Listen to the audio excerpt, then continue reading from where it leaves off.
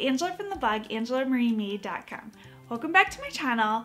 I'm excited to share today how we built our DIY bookshelf. In our living room, we really needed a bookshelf for all of our son's toys that were accumulating.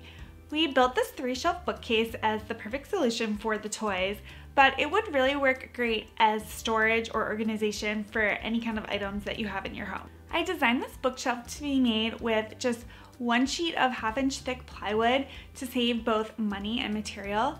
And I also designed it so that the top and middle shelves can be adjusted if you want to have different heights for the shelves. Begin by gathering all of your materials. You can get a full material list, cut list, tutorial, and printable build plans on my blog, which is linked below this video. For lumber, you're going to need 2x2s, 1x2s, a 1x3, and a 4-foot by 8-foot sheet of plywood that's a 1/2-inch thick. You're also going to need a 16-inch by 4-foot edge glued panel for the top of the bookshelf. All right, let's get started. Step 1 is to make the initial lumber cuts. Use a miter saw to make the 2x2, 1x2, and 1x3 cuts for the bookshelf legs and trim. Again, you can get the full cut list on my blog.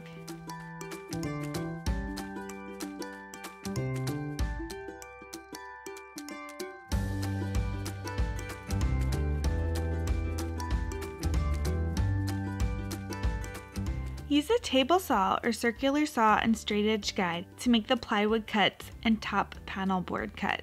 You will need plywood for the bookshelf sides, the 3 shelves, and the backboard. Note, we initially cut our plywood the wrong way before we finalized all of our cuts, so we had to laminate our backboard together with wood glue. So that's why our backing board isn't one full piece like it should be per the build plans. Step 2 is to add pocket holes to the boards. Use a Craig jig and add pocket holes on all sides of the plywood sideboards and on just 3 of the sides of the bottom shelf. For the top and middle shelves, add pocket holes along one of the long edges. Make sure the Craig jig is set for 1/2-inch thick wood when drilling through the 1/2-inch plywood. Then add pocket holes on both sides of the 1x2 top trim board and the 1x3 side trim boards. For the 1x2 side trim boards, drill pocket holes on the sides and along one long edge as shown here. Make sure the Craig jig is set for 3/4 inch thick wood.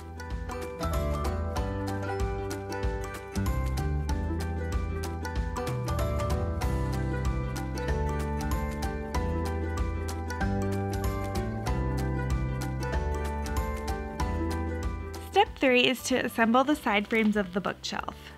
Attach 1 plywood side frame piece together with a 1x3 board on the bottom of it. Make sure that the back of the plywood is flush with the back of the 1x3. We use 1/4 inch scrap wood to help with this part. Use 1-inch Craig screws and wood glue to attach the boards together. Our Craig clamp also helped with this step.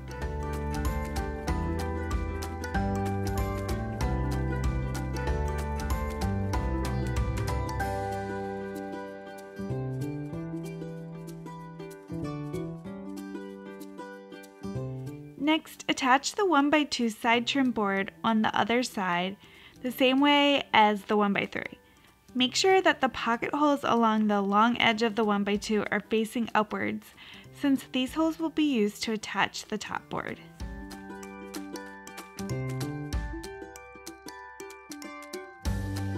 The next step is to attach the 2 2x2 bookshelf legs on each side, with the 2x2s aligned with the top of the 1x2.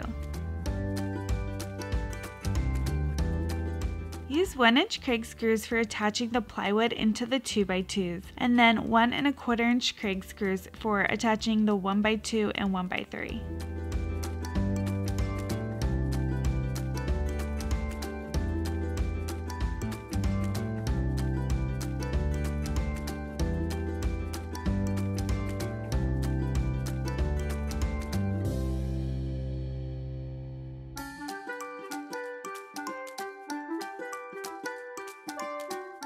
After the 2 legs have been attached to the side frame, it's time to add the 1x2 shelf supports.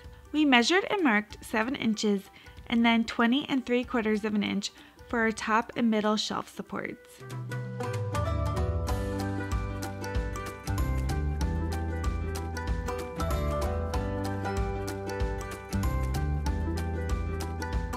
bottom shelf support should be lined up with the top of the 1x3.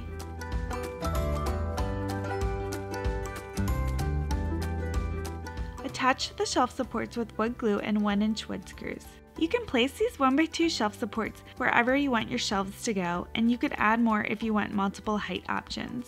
Mine are placed so that there will be one 7-inch space for the top shelf and two 13-inch spaced shelves for the lower two.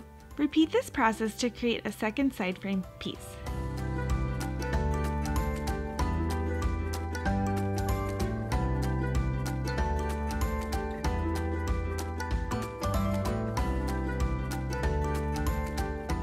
Step 4 is to attach the back of the bookshelf to the sides.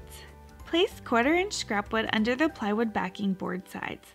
This is to help the 1-inch Kreg screws go into the 2x2s more securely. Place one side frame perpendicular to the plywood backboard with the plywood aligned with the top of the side frame. Clamp in place and attach the two together with wood glue and 1-inch Kreg screws. Repeat for the other side frame on the other side of the backboard. We found our 48-inch clamps worked the best for this step.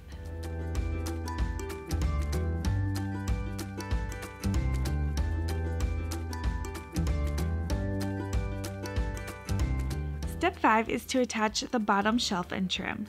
Line the bottom shelf up with the top of the 1x3s on the sides. Make sure the pocket holes along the long edge are facing the underneath side towards the back. Attach the bottom shelf with Kreg screws into the sides and backboard. Again, our long clamps really helped with this step.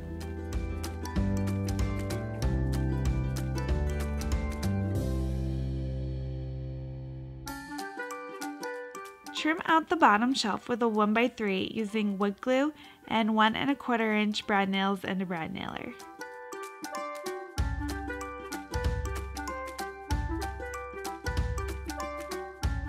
Step 6 is to add the top 1x2 trim and support board.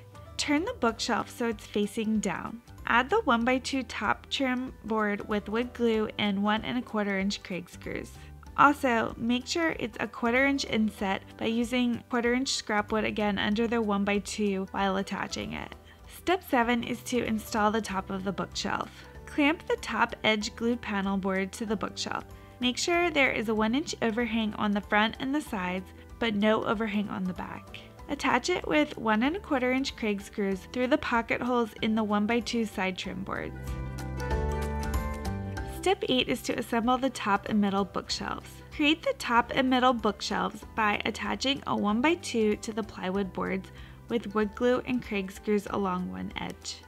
Mark about a 1/2 inch down on the front and back of each 1x2 shelf support. Then drill holes for your shelf support hardware pegs.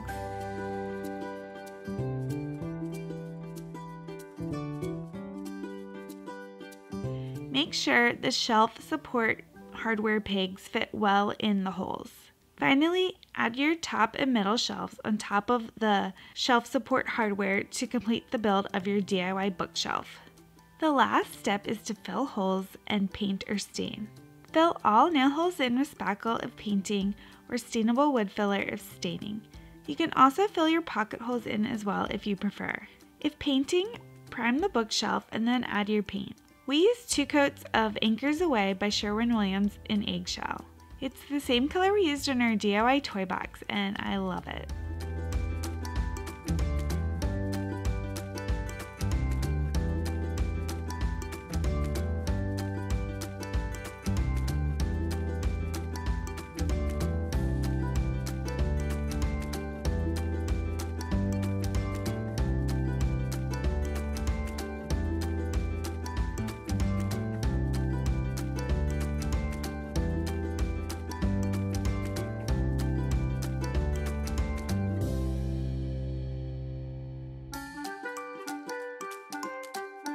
I love how our DIY bookshelf turned out and that it's both functional and pretty for our toy storage needs. Let me know if you have any questions about this build in the comments below, or you can ask over in our Woodworking for the Home Facebook group at facebook.com/group/woodworkingforthehome. If you enjoyed this video, please give it a thumbs up and please subscribe to my channel for more fun DIY and home decor videos. Thanks again for stopping by.